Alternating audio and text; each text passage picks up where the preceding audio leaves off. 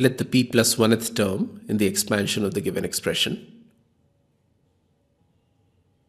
x minus 1 upon x square raised to the power 3n, be independent of x. Now the p plus 1th term is equal to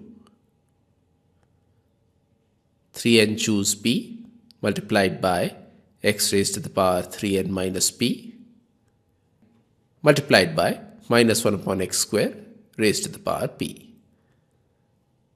This can be written as minus raised to the power p multiplied by 3n choose p multiplied by x raised to the power 3n minus p divided by x raised to the power 2p.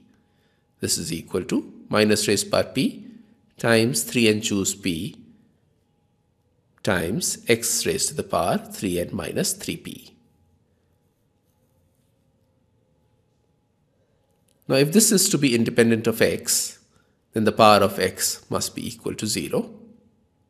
Therefore 3n minus 3p should be equal to 0, and therefore p is equal to n.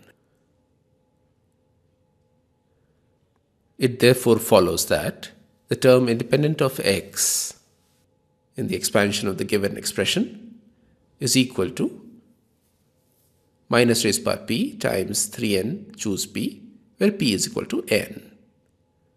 This is equal to minus raised power n times 3n choose n, which can be written as minus raised power n times 3n factorial divided by n factorial times 2n factorial, which is the required answer.